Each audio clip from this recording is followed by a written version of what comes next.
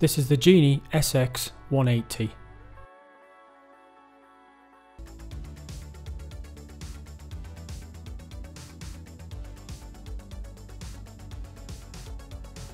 To test the auxiliary controls, turn the key switch to ground control and shut the engine off. Pull out the red emergency stop button to the on position. Simultaneously push and hold the auxiliary power button and push each boom function button or toggle switch. All boom functions should operate.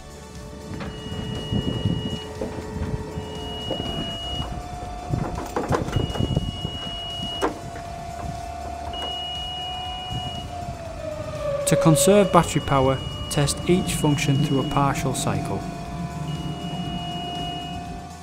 Testing the platform auxiliary controls. Shut off the engine and pull out the red emergency stop button to the on position.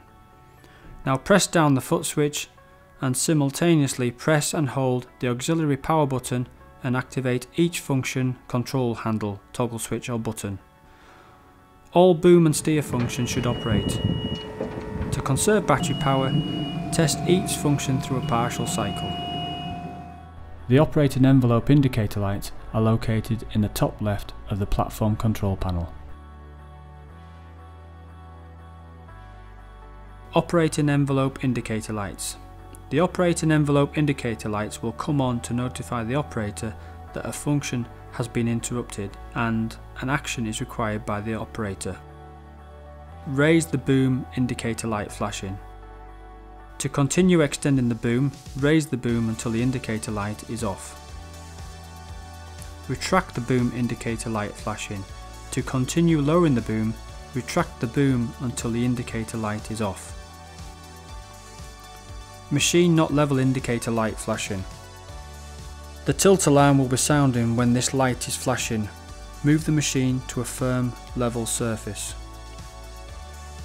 Platform not level indicator light flashing. The tilt alarm will be sounding when this light is flashing. The platform level toggle switch will only work in the direction that will level the platform. Level the platform until the indicator light is off. Platform out of level 15 degrees fault. If the ground control display shows platform level 15 degrees fault and the platform level controls do not work, the machine will need to be recovered by trained and authorised personnel or a qualified service technician. Contact AFI Group. Platform out of level P22 code. Bypass key position to be used to level the platform if the ground control display shows the platform out of level and the platform level controls do not work, and P22 is indicated in the LCD. To operate, turn the engine off at the ground controls. Turn the main key switch to the ground control. Open up the canopy and remove the key from the main key switch and insert the key into service bypass. Turn the key once down into P22 position.